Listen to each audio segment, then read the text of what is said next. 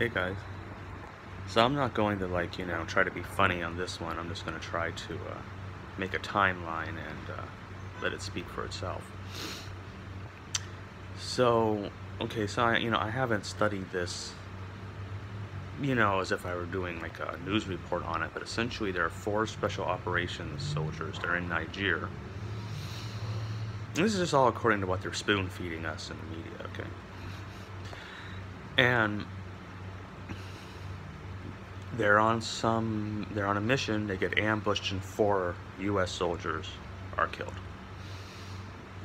Okay, so so then they start going like, why were they killed? Well, now you see, I would have just accepted it like, sort of like, bovinely as it was. Oh, well, another one of our soldiers on something weird doing somewhere out there, probably fighting terrorism, is just happening. And I sort of feel like it's just like, 1984, we're always fighting somewhere. But I'm sorry, I'm getting off track. So anyway, they get killed. So then the question is why? Why? Always our question. So then they investigate some more, and they attribute it to a, quote, massive intelligence failure, end quote. So I didn't make that up, okay? So these 4 soldiers, they make it mean, if you put this together, this is what I envision, okay? I mean, seriously, this is what I envision.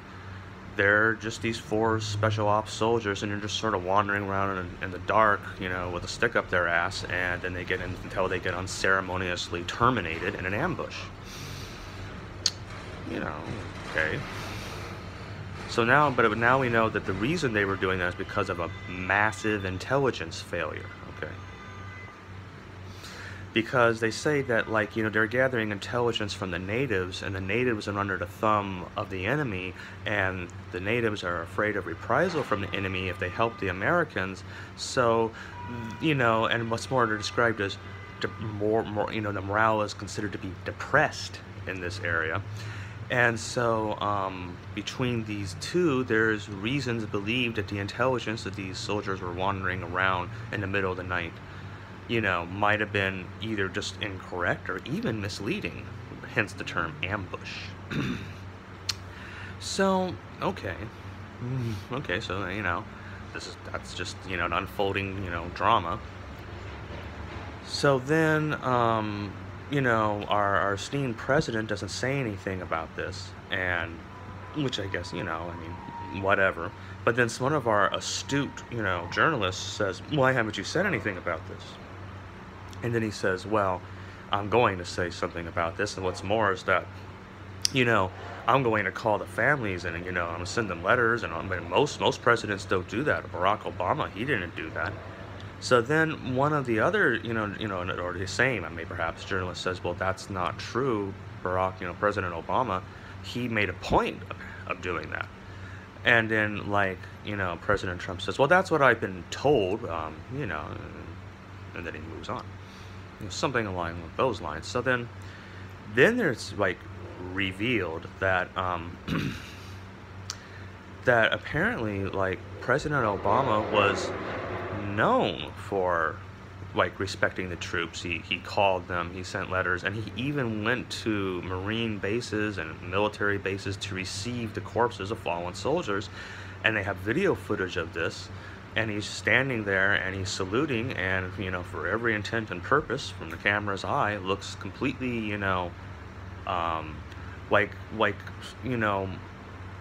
overcome, but in a restrained manner. In a restrained manner. He's restrained, overcome but restrained, respectful and presidential and dignified, but still touched beyond belief. It's just unbelievable. It was probably some of the best footage I've ever seen of this president, who, by the way, was not one of my favorites. But apparently, neither was, they all look good now. So anyway, so then, this all happens, and now, so now apparently Trump feels, may feel on the spot, but so he takes it upon himself to call one of these Gold Star families' widow, one of these Gold Star families, and calls the widow, and apparently while talking with her says, he knew what he signed up for. Still, I guess it must hurt or something along those lines. So then this, you know, congresswoman from the House of Representatives from Florida, who apparently is not only from the district that the fallen soldier, you know, came from, but she knew him and guided his path away from the streets and into the army, and now he's dead. So she's there with several other people while Trump makes a speakerphone call to the widow and says this. And so she feels that this was disrespectful, and so she makes a comment to the press, to which Trump says that she's a liar and that he has proof that she's a liar. And then General Kelly comes out, who's apparently the chief of staff of Trump's cabinet, and he hits the stump, and first he pulls everyone's heartstrings by talking about his son who died 7 years ago fighting in Afghanistan, I believe.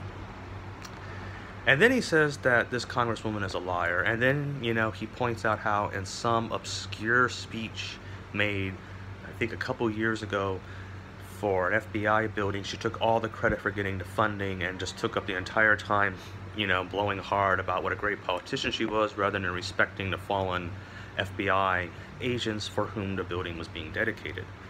So then the local newspaper where this event happened dug out the video of that event and put it on for everyone to see, and it turns out that that statement couldn't have been less true from the president's chief of staff, that indeed, actually, she had been very, she had only spoken about, you know, getting approval for the names that were going to be placed on the building, which is actually honoring the fallen agents.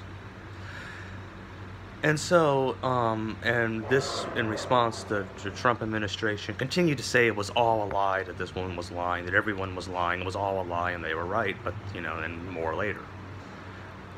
So then the widow comes out, you know, and speaks, I think, on Today's Show, or on the Today Show, or some similar news show, and repeats the same quote that Trump made to her, and says that his tone was callous and unsympathetic, and that she was so stunned and hurt that she just didn't say anything until he hung up.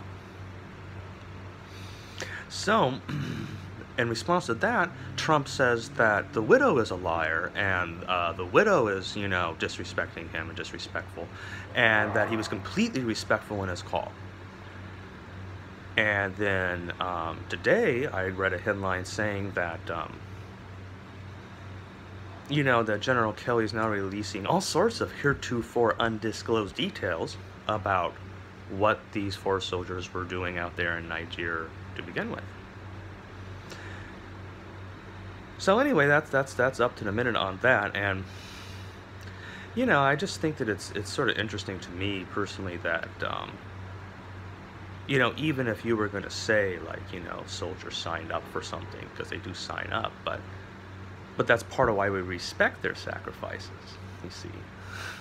So you know, just to say, well, I mean, it sounds to me like, what if you were to literally interpret what Trump said, he's saying that the soldier knew he signed up to be killed by a massive intelligence failure, okay? And then I guess that means everyone who is responsible for the massive intelligence failure knew they signed up to get him killed with a massive intelligence failure. And it's sort of like, wow, so when you're a soldier, you sign up to get yourself killed. And it's essentially what Trump was saying, because he, you know, usually due to stupidity,